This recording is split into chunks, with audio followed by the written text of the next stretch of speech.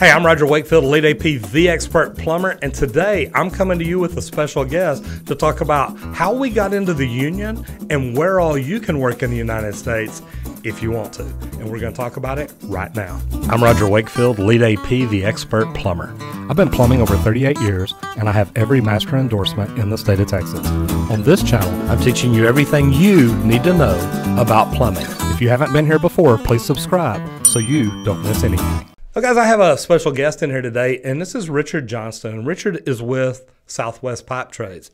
And I met Richard when I got into the union and became an instructor. He worked for a different company, but we ran into each other, we crossed paths a lot, and Richard is really someone that I respect because of not just what he does for the union and for the trades itself, but because of how smart he is. And I really do enjoy talking to him about a lot of things. Oh, you give me a lot of credit for that. He's one of these people that really, when he gets into something, he really wants to learn about it. Here in a little bit, we'll tell you how to get in touch with Richard and how to get in touch with myself if you want to learn more about getting into the union or what the benefits might be. And this is no matter where you're at. It doesn't matter if you're here in the Dallas area where we are, and you'll find out in a minute where all he's at. But Richard, let's get into, how did you get into the union? How did you get into the trades at all?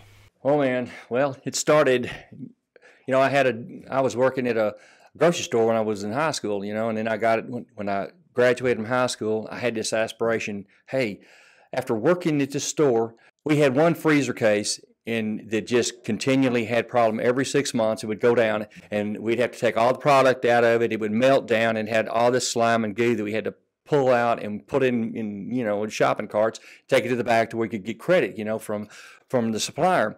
So when that case would melt down, or the cases would melt down or get warm, well, the guys would come in, they came in, they punched our time clock, and then they went over to the case and they looked in it, and then they walked around the back and they did, pull some parts off, and then they looked at things and adjusted stuff, and they were there about 2 or 3 hours, and then you didn't see them, and then they would say, hey, we got the case up and going, and so we're going to go and drink some coffee, we'll be back.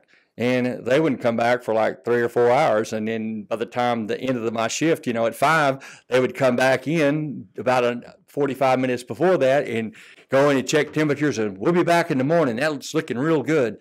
And I thought, man, I need that kind of job where I can sit in a coffee shop for 3 or 4 hours in a day, do a little bit of work, and not have to do anything. So anyway, I went to school at Eastfield, started off there, and then I was having to take so many classes outside of a regular classroom setting.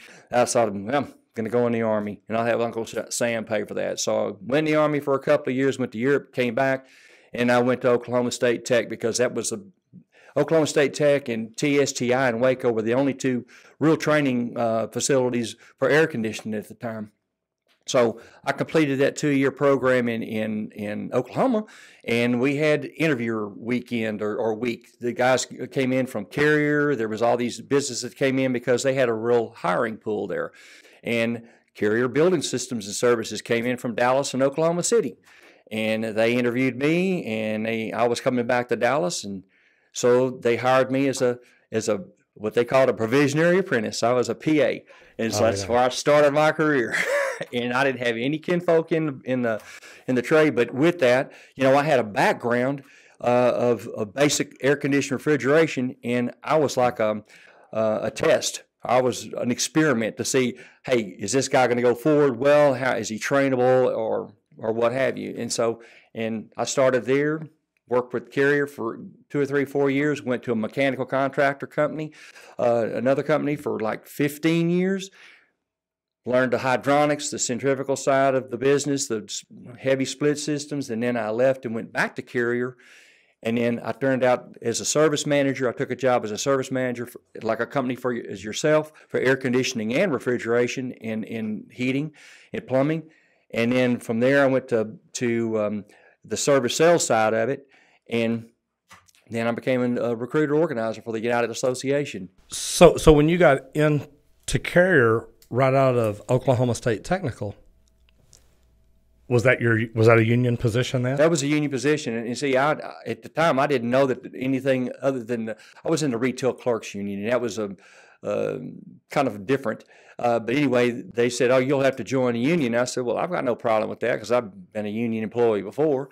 So with that, I made an application, and then I was accepted into school, and then they supported the things or the curriculum that I didn't have, like hydronics, which, plumbers need hydronics as well if they're in a commercial building. I got domestic water loops and systems and pumps.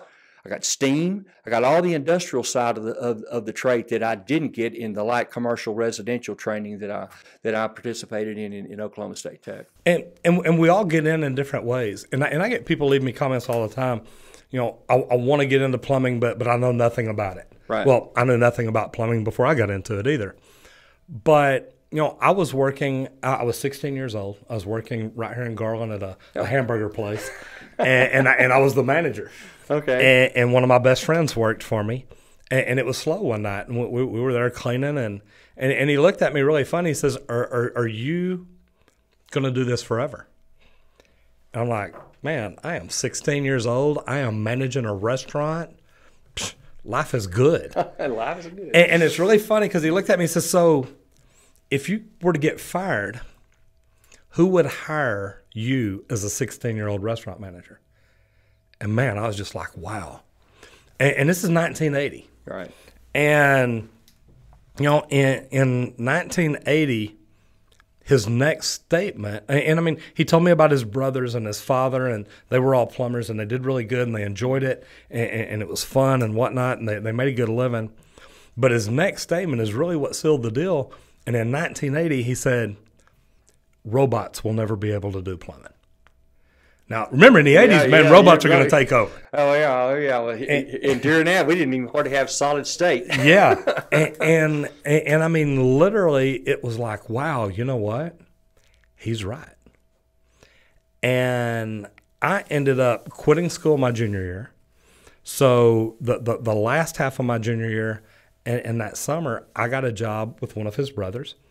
And I still remember my first plumbing job was down at Wells Fargo, the bank down off Gaston and Abrams. It was a remodel they were adding on, and that was my first job, plumbing, and I loved it. And we were, I mean, it was almost like a cross between repair and construction. It was a remodel. So it was really interesting and fun, and I enjoyed it.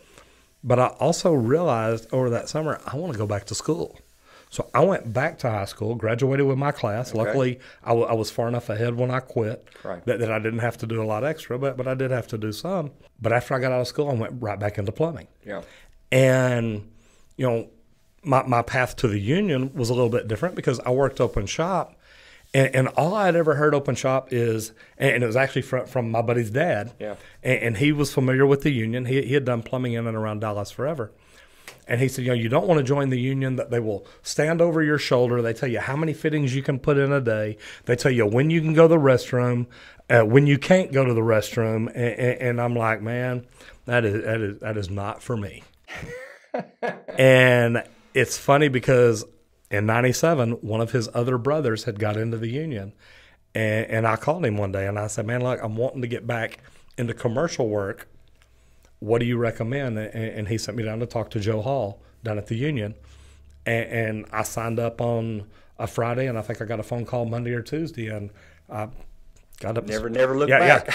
September 15th, 97. Yeah, and they didn't tell you how many fittings to put in? No. It's just, man, it's just like any other plumbing job. Look, there it is. Get it done. Yeah, the only thing is you have to, if you're on a construction job, they have to keep it orderly, on your break time and your restroom time, unless it's just dire, you got to go. And absolutely. That's an involuntary function. You just got to do I've never had anybody tell me you can't go to the restroom. Yeah, exactly. Okay. So getting in the union, our paths were a little bit different. But here's the neat thing that I learned about the union, and you and I have talked about it, is if I wanted to move down to Austin right now, I could probably get a job in the union. Absolutely.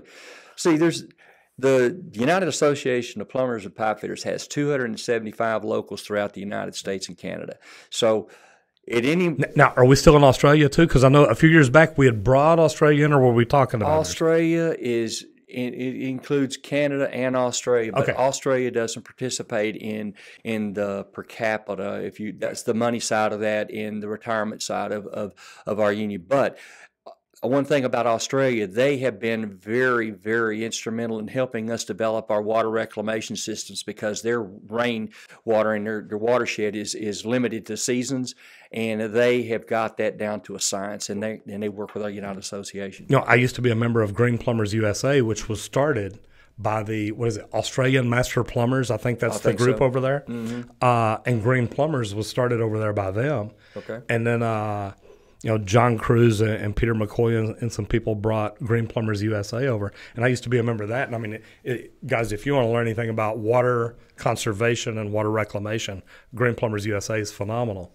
But so if I became a plumber in the United Association, I can pretty much work anywhere in the United States I want to work. Absolutely. And you might as well say that the United Association is the network. We're the network, okay? So we've got all these locals throughout the United States and Canada. Right now, Dallas, Texas has 1,700 members, okay? I don't know what the ratio is to plumbers, to pipe fitters. I know the air conditioning, refrigeration side of it is probably around about 160 to 180 strong. There's a branch got a boiler group that fits into the service side of it, so it's incorporated in that as well. But we've got jobs in their own. Pennsylvania right now is a hot spot. I mean, and with that, it's whatever their wage is, plus they have a per diem package that if you're out of work, or if you want to travel to out of state or to another jurisdiction, you have that opportunity. I mean, no one's going to tell you that you can't go. If there's a massive production at Intel, we in Arizona, they had one in Intel, had a chip plant there and a pharmaceutical plant that was kicking off, and in New Mexico had Intel on just the pharmaceutical side, or excuse me, on the chip plant side of that. We've got 150 orbital welders and pipe fitters on the road right now. We've got 90 plumbers, commercial plumbers, on the road right now, and I think that we're going to have another 30 more, in a week or so, and because they're high-paying jobs, they're working hours, and when I say hours, they're working better than most of them, working 60+ hours, so.